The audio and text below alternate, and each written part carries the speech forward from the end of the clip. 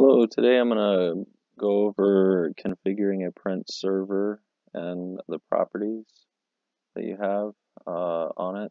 So first thing, open your server manager, then go to tools, and then go to print management.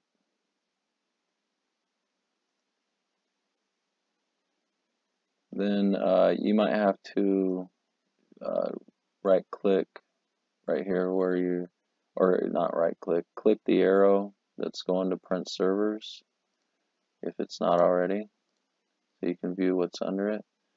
Then you're going to go to your server, and then you're going to right click that and go to properties. Okay, so notice you're going to want to view all these if you're just now, configuring it.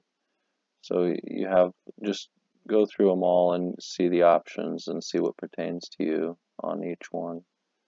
So the one thing I'm going to point out is security. Do note, who has access to the print server on there, and then notice the default settings. So you're going to want to review this, very critical, and then also advanced. Note the spool folder as well as what's by default checked. So that's pretty much all there is to it. You'll have to set it up how it pertains to you, but I hope this helps. I do appreciate you watching. Thanks.